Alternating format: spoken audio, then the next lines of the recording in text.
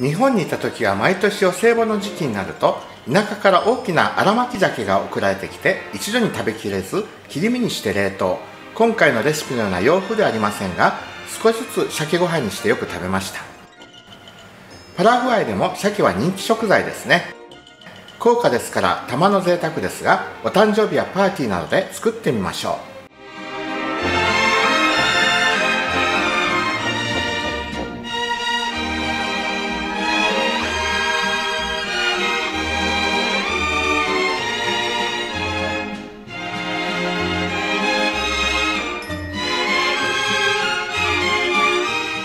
はい、今日はクッキングノートの162ページサーモンライスを作っていきたいと思います。鮭缶がないのでスモークサーモンでしょうかね、買ってきたのこれを使います。ちょっと上等なんですけど缶詰全部使うともう多すぎると思うので半分使います。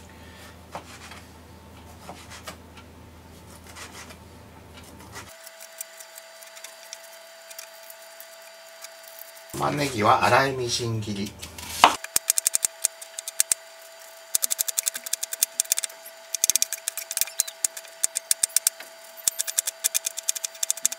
人参も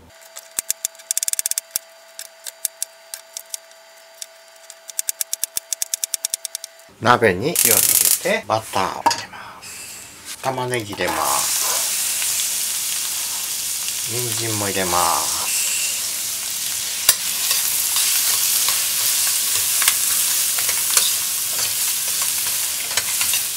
今回クッキングノートのサーモンライスのレシピで少し戸惑ったのは材料には鮭とあり最初に鮭をほぐすとあるのですがその後いつ鍋に入れるのかその後全く出てこないことでした。おかしいな、いつ入れるんだろうと思っていたら材料にアルコールの酒がないのにいわゆる日本酒を入れる説明があることに気がつきました。日本では鮭と鮭が鮭と同じ綴りの言葉なのです。そうか、当時は本の作成には活版印刷かオフセット印刷、ワープロやパソコンなどあるはずがなく変換間違いなどするはずがないのですが、その印刷会社の作業担当者が2000文字以上の中から文字を探し出すときに鮭鮭鮭と頭の中で喋りつつお酒が好きな人だったのでしょう。鮭が頭の中で鮭に変わってしまったのでしょうね。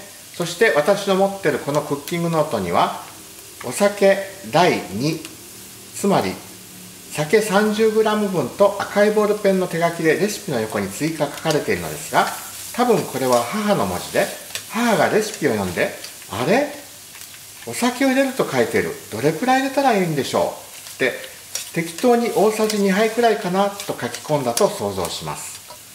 米を入れます。別にお酒 30g ぐらい入れたからといってそんなに味が変わるわけではないでしょうしかえって美味しくなるかもしれませんが面白い誤解ですね。弱火にします。日本では通常ご飯は炊飯器で炊きますが子供の頃キャンプに行った時焚き火で飯盒炊飯をしてご飯はこうやって炊けるんだと少し驚いた思い出があります。そこが焦げてそれがまた美味しいんですね。鍋やフライパンを使って炊くご飯慣れるまで少し難しいかもしれませんが美味しいですよ。今日は洋風ライスですから日本の米じゃなく南米で普通にある細長いお米を使いました。水を入れます。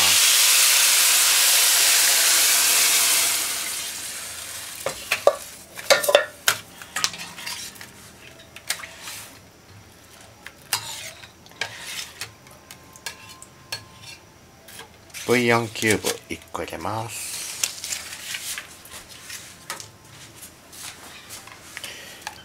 これ昔のクッキングノートでは1個は 10g ですがこれは 20g 普通に今売ってるの倍ありますからその分塩を 5g 減らします。カレー粉入れます。塩入れます。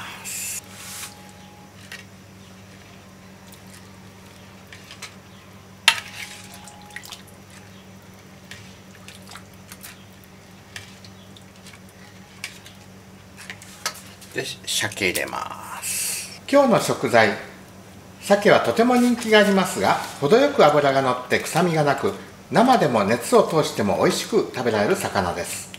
身は赤いですが、白身魚系に分類されます。赤い色はアスタキサンチンによるもので、抗酸化作用があり、老化を防ぐ効果があるとされています。蓋をします。今の間に隣でゆで卵を作っておきます。お湯沸かして卵を3個入れておきます。それでゆで卵を茹でてます。時々混ぜましょう。そして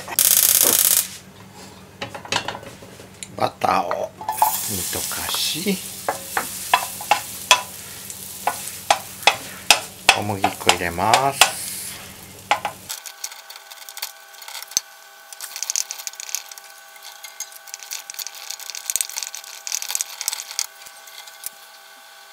弱火で牛乳を入れます。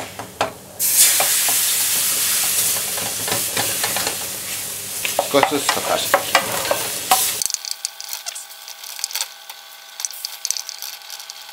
塩を1つまみ入れて、牛乳をさらに入れます。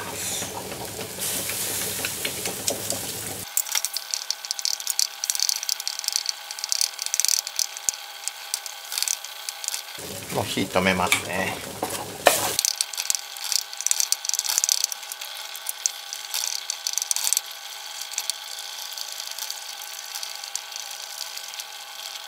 はい、滑らかになりましたら、このクリームソース完成です。後でサーモンライスにかけて食べます。卵はもういいでしょう。火を止めます。はい、炊けました。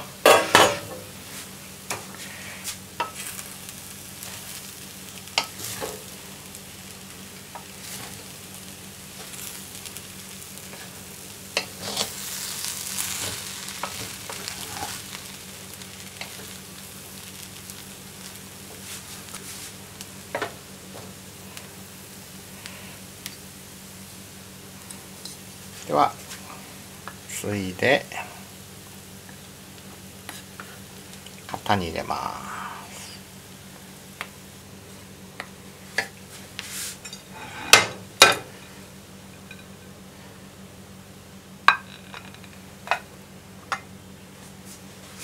はい、サーモンライスに卵をのせて、ホワイトソースをかけて、サーモンライスの完成です。